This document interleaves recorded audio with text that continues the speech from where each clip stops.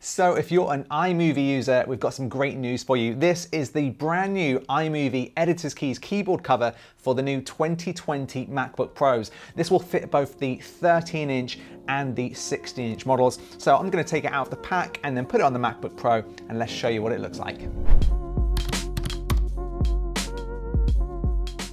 So when you get your iMovie keyboard cover, simply take it out of the packaging and put it directly onto your keyboard. Now, as you can see, it's molded absolutely perfectly to your new Magic keyboard on your 2020 MacBook Pro. And you can add or remove this as many times as you like. It's not permanent, which makes it really good.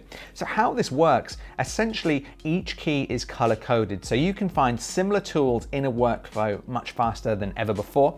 And then each key has your standard typing letter, a shortcut icon for iMovie, and the shortcut text. So this helps you edit much faster than ever before. And not only does it give you all of the keyboard shortcuts, but it also protects your MacBook Pro against dirt, dust, and spills.